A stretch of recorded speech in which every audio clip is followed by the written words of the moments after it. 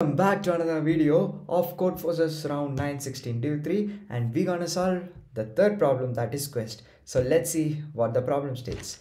So Monocarp, our very favorite friend of Codeforces, is playing a computer game, and if every computer game will have a character, right? And his only idea is you need to level up his character, and in that computer game, like there are like many number of quests. So there are like n quests here which are numbered from 1 to n. So Monocarp can complete quest according to the following rules. So suppose let's say that this is a quest, and this is also a quest, this is also a quest, like that. Okay, like levels only. The first quest is always available for completion. He can complete this level. The ith quest is available for completion if all quests j less than I have been completed at least once. So after 1 he cannot jump to 3. This 3 is eligible. He can complete this quest only if he completes all the quests before him. So if he wants to play for 3, 1 should be completed, 2 also should be completed. Then only he can play for 3. Note that Monocarp can complete the same quest multiple times. If he has completed also, we can just his character can play that quest again and again. Now, for the first time, if he plays and unlocks that quest, he will get like AI points. And next time again, if you want to play the same quest again, he will get BI points. So that's the overall idea. And Monocarp is a very busy person. As usual, he's very busy. So he has free time to complete no more than K quests. So that means max limit is he have only K quest time. Quest can be many, but he can do only for K quest. Your task is to calculate the maximum possible total experience Monocarp's character can get if he can complete no more than K quest. So that's it. Like we have to find the maximum value that is possible. So if we see the example, it will be more clear.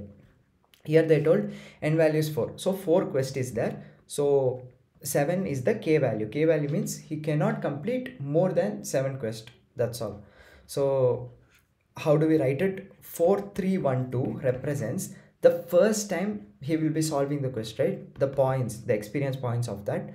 And B represents after solving the first time, how many number of times he can play the quest again and again. That point is B for the first quest, second quest, third quest, and fourth quest. Now they are telling for 7, for the number K value as 7, how he can split it. One thing is I can play all the quest, right? I can play all the quest. That is one thing I can do. But if I play all the quest, I have 4 only, right? 4 quests only I play, but I have 3 more. So what will I do? I'll play the same quest again and again. So in this case, what happens? Ideally speaking, like I'll play the all quests. So 4, 5, 6, 7, 8, 9, 10. I got 10 points. Then from out of 7 quests, I completed 4, 3 are remaining. I'll play some quest again and again and again. 3 times I'll play. So I'll add 3. It will be 13. So let's see the answer. So answer should be 13. That's how we got. Now this is interesting. Let's say 3 quests are there and 2 is the K value. 1 to 5 is the first time he gets the score for it, and B represents if he wants to play again a level, he will get these values. How many number of combinations are possible here? He can do these 2 quests, right? He can play first quest at the first attempt and second quest at the second attempt. He will get the value of 3. Or what he can do, only 2 quests is possible. He, instead of doing this, he can play this quest, and since he completed this, he can play that quest again. So it will be 3. 1 plus 3 is what? 4. So which is maximum possible? 4 is the maximum possible experience, right? That's how he got as 4. So similarly, this also everything will be same. So let's see for this as well. And but if you see this answer, then it is like directly we are solving it only. It's like normal brute force. So no harm in doing it. So what do? We just write 3 2 4 1 4 2 3 1 4 7. What did I say? If I have 5, what all combinations are possible? I can take this quest, and if I take this quest 3 one time plus I can play the same quest again and again, right? 4 times I can play this.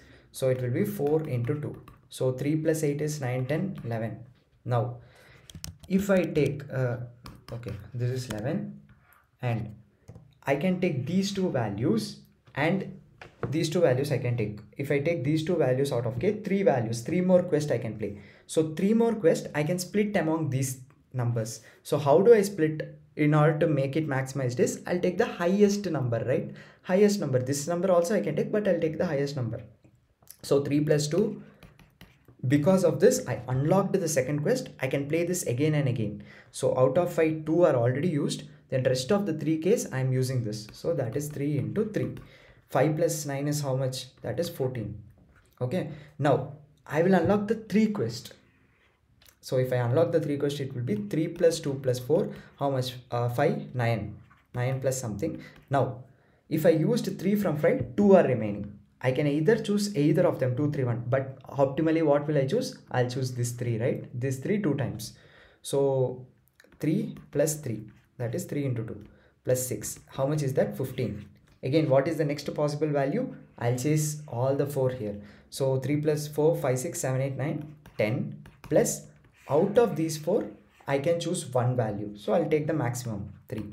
So it is 13 only. So then I'll take all the numbers 5.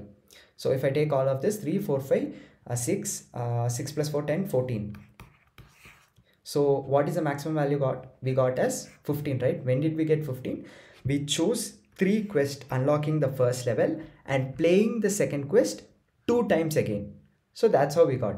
But what did we notice here? We are taking out all the possibilities.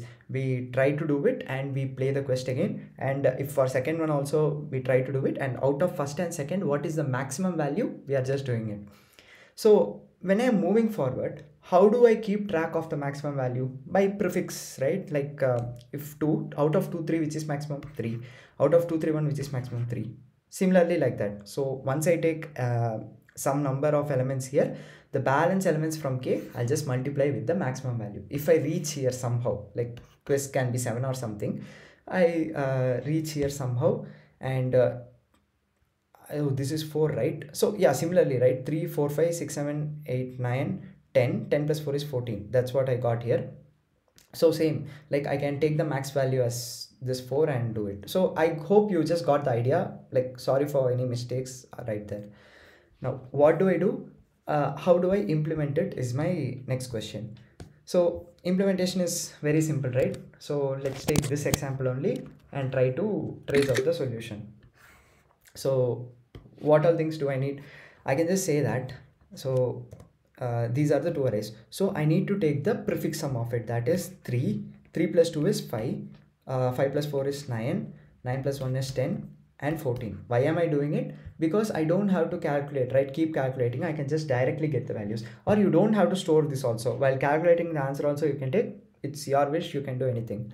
Now, while moving right, I need to keep track of the maximum number that is possible for repeatable elements. So 2 comes here.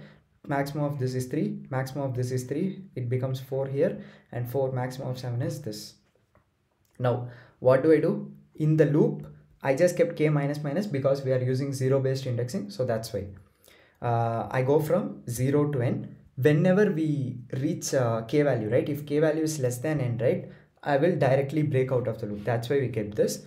So sum of I plus k of I minus 1. That means if k value is 5, I take one element from here and 4 elements from the repeatable value. So that's how we got like 3 plus k minus I. So k minus I here we'll get like 4 or something, and that is k minus minus already for 0 based indexing, that's why, and 2. So 3 plus 8, 9, 10, 11. So similarly, I increments. If I increment I get 5. How do I get 5? The sum of 3 and 2 and plus k minus I into max of max p of I. That means out of 2 and 3, what is the maximum value? This is 3, right? So 2 elements I already got from here. So 3, 5 plus 2 elements are already gone. So 5 minus 2 is how much? It is 3, right? 3 times the maximum value. So if you just keep doing it, you will get the maximum value. So that's it, guys. Like here in this case, it is we got as 5 plus 3 3s are 9. 9 plus 5 is how much? It is just 14. So we'll get 15 in the next value. So that's it. Like, so I hope it's clear. This is the submission link. If you have any doubts, please let me know in the comments. So keep watching, stay tuned, see you in the next video. Bye.